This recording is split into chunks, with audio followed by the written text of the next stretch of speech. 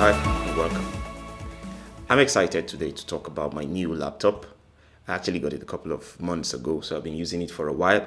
I tweeted about this and talked about it a bit here in the channel that I was going to upgrade from my Surface Pro X, which I've used for 2 years, and which is an absolutely beauty of a device that I've loved, I've used, and I didn't see the need to use any other device until I have to edit more videos, I have to do more work, and all of a sudden, the Surface Pro X, which is a thin and light tablet computer, and it's not designed for that kind of heavy work, doesn't suit my lifestyle anymore, my use case. So now I need a workhorse, more powerful laptop that can do video editing on the go, and so I got myself a Surface Laptop Studio. We're going to unbox it and talk about it in what we now call simplified review. Simplified review is simply a review where we just give the experience of how we use it from when we unbox it all the way to the first few months and give you a user perspective, okay, not just text, specs and benchmarks. This is my experience using it in case you want to get it, or in case you are in the market looking for something like this. This is an absolutely beautiful device, but we're going to get into it. First, the model I got is the maxed out version, the one with 32 gigabytes of RAM, 2 terabytes of storage. It's got the NVIDIA RTX 3050 Ti, which is the highest GPU that comes in this laptop. So let me just do a quick run through of the spec I got and what it has. It's 14.4 inch pixel sense flow display. That's what Microsoft calls it. Basically, it's got a refresh rate of between 60 and 120 hertz, flexible refresh rate on the screen. It's good. I don't feel that too much, but it's good. People talk about 120 hertz a lot, but for a laptop, I don't really know. It's nice to have.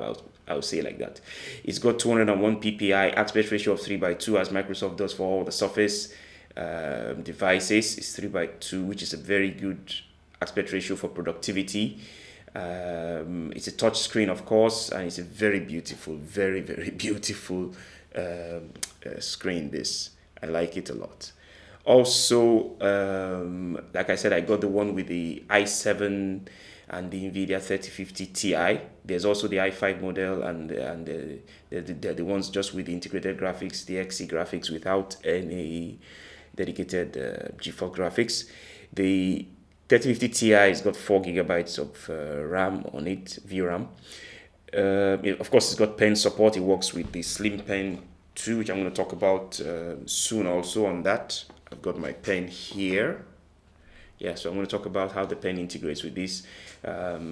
What else is important? It comes with Windows 11, of course.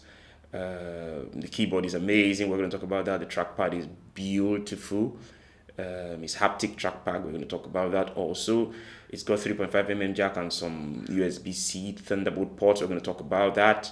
And yeah, there are more things to talk about. So let's quickly go through the unboxing. So this is the box that it came in. I got it a couple of months ago. In the box, you find the white box, of course, which has the Microsoft branding. Of course, it's very beautiful. I like to keep the box, and if you can see just on this side here, that is the box of this device because it's so beautiful. I had to keep it. I mean, why wouldn't you? It's such a beautiful device. So all the specs are in the box, Wi-Fi 6, Thunderbolt 4, and blah, blah, blah, blah, blah. Let's get into the box and see what's there.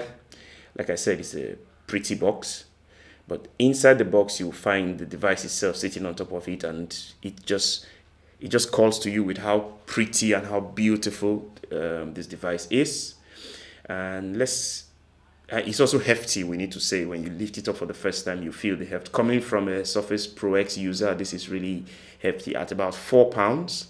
It's just around, just under 2 kg of weight. It's heavy, but of course, when you want to use a powerhouse of a device, you have to know that this is going to be heavy. It's got some paperwork in the box, and it's got the power brick, which is 102 watts power brick. So now to the device itself. This is the On the left side, it's got two USB-C Thunderbolts. No other ports for connectivity on this device. No USB-A.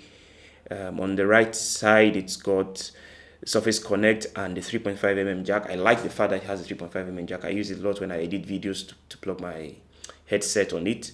I also like a lot the Surface Connect. I hope Microsoft never stop using this. I like the fact that it's magnetic and it's also very diverse because you can use it to plug all your peripherals if you have a Surface dock. So I like that Connect. Let's open and see what's in the device itself. Like I said, it's really pretty. It's made of aluminum and magnesium. When you open it, you'll be greeted with this beautiful screen. Like I said, it's 201 pixel, and the keyboard is amazing. It's amazing. Simply put, for me, the keyboard is the best keyboard I've ever used in a laptop. Now, I've not used so many laptops, so I'm not a standard for that, but it is amazing. Very beautiful to type, and the trackpad, the haptic trackpad is just beautiful and very accurate. I love this device, as you can tell. There's so much to talk about, but let's go through the unboxing. Of course, on the screen, you've got a very good Full HD camera. Microsoft always put very good cameras on their devices, and it's also got the Windows Hello camera and two far-field microphones. Talking about the pen, it's good that it's got this storage underneath where you can store the pen. It just magnetizes under and it charges there, so it's good that it's designed for it. If you look under, you see the pen is always there, and when you throw this on your bag, the magnet is so strong it never falls off. So yeah, it's good to have a storage space for your pen and to charge on the go. And this is, of course, a touch sensitive screen, so you need a pen to do a lot of work. I work with pen a lot. I write a lot on my device.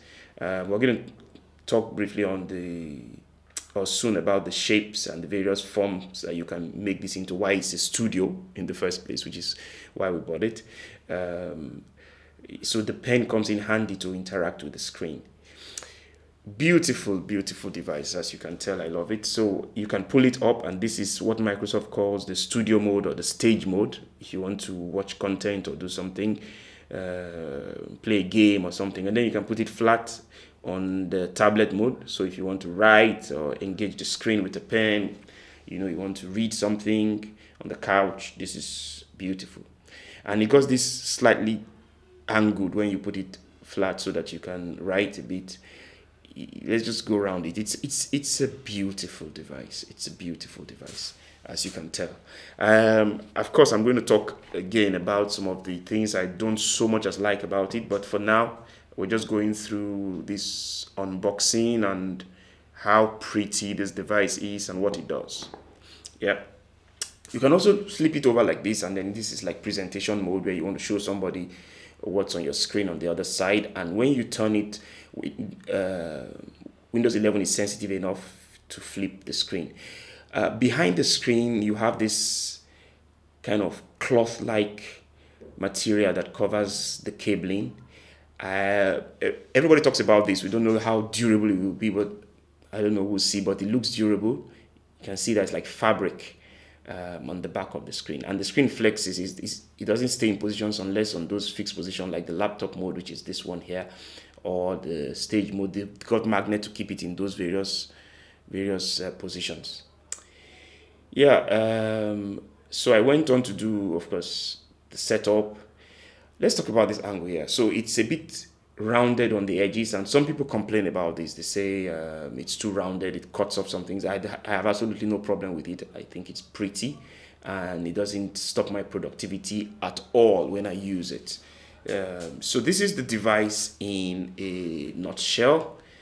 We're going to now talk about some of the more detailed use case and my experience with it so far. I completed the setup, of course, and put it in dark theme. All my devices are in dark theme. I don't use the white or bright theme for my eyes. So I completed the setup, put everything in dark theme, and I use it, and I love it. Absolutely love it. Let's go to the overhead camera here, and you can see the device right here in person. Like I said, I've used it for a couple of months now, and I absolutely love this device. Absolutely love this device. This is the pen, like I was talking about, how you can just store it there and you can see that it charges, and it's very firm magnet. You have to use a lot of force to pull it out. Okay, I've talked about the display. That is a pretty beautiful display. It's glossy display, of course, but it's really clear. This is not LED display. This is just, but this is a very beautiful display that Microsoft has here. Really beautiful display, bright and sharp, and you can interact it with the pen. It's really good. It's a 2.5K display. Pixel Sense is fast refresh at 120 Hertz. It can go up from 60 to 120 Hertz. When you engage the pen on the screen, you've got this haptic feedback, like it vibrates a bit when you use it. This is not on all apps, but on some of the apps, and it's a good feeling. It's tried to give you a feeling of writing like pen on paper, but of course it's not real, but it's good that it's there. I like it. I like using it. For the apps that support it.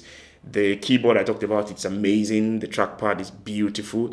It's got very good speakers. Let's talk about the speakers. This is the best speakers I've had in any laptop. Coming from the Surface Pro X, this is just miles ahead of it. It's clear, it's loud, very loud, and very good speakers. I think there are 4 speakers there.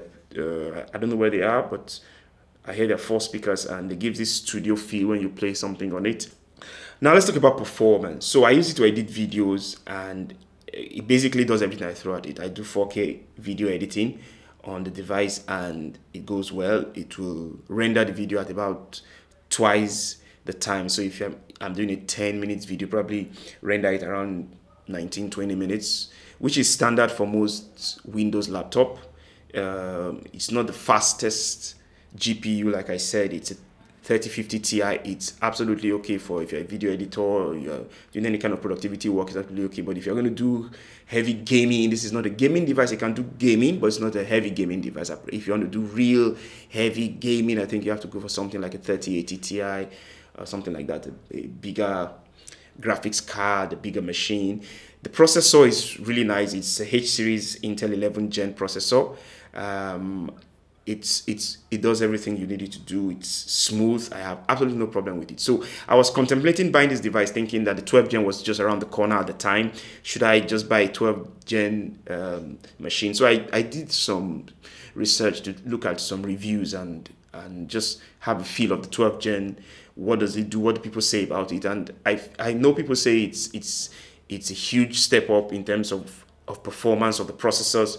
But when you look at the fact that that means it takes more power, plus I don't really see the advantage to me. I'm going to edit video. I'm using the Surface Pro X, and with the Microsoft SQ2 processor in it, which is much slower than an Intel processor, it was doing everything I wanted it to do apart from video editing very well. So coming into a H series processor, this is just like miles ahead. It's absolutely sufficient power for all I need. The H series processor is good. The graphics is good for video editing.